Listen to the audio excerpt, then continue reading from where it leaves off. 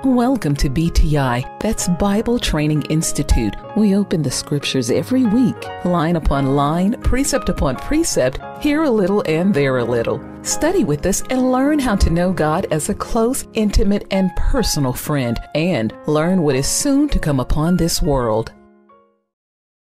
You can be unafraid because God has placed everything in His Word. Amen. And it should make you want to read the prophet more so that you can better understand. See, I would have read this and never known it was in the Word of God. When I read that, it made me say, man, this is in the Word of God somewhere. I want to see it. Amen. Amen. When you study like this, the Spirit of prophecy leads you back to the Bible. Yeah. And then together, a man has a foundation firm that no one can shake if he puts his hand in Jesus. Let's look at Genesis 1, because we look at the beginning. This is the foundation. In Genesis 1, notice what the Bible says. Someone says, well, how are we going to see that man was clothed with life? Well, hold on. Let's read the Bible. Genesis 1. Look what the Bible says in verse 26.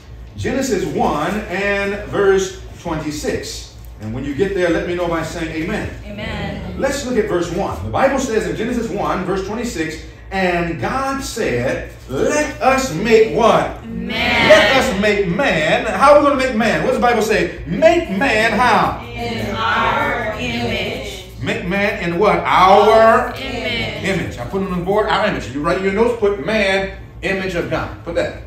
So we make man in our image. The Bible goes on to say, after our what? Likeness. Now, what does it mean by likeness? What does it mean by likeness? So that we look like how He looked. Same image, same look like. Then the Bible says, and let him have dominion. And he talks about his dominion. Verse 27 says, so God created man in His own image. In the image of God created He him. Male and female created He them. So if I want to know what man looked like before sin, all I need to do is look at God. Yes. Because the Bible says man was in God's image. Man was in God's likeness. Is God naked? No. If God was naked and uncovered, God is naked of artificial clothing, but He's naked and unashamed because God is covered. In fact, go to Psalms 104 and let's notice this. Look at Psalms 104 and let's let the Bible tell us something very important about our God. In Psalms 104, notice what the Bible says in Psalms 104. We want to begin in verse 1. Psalms 104 and verse 1. Now follow what we're doing.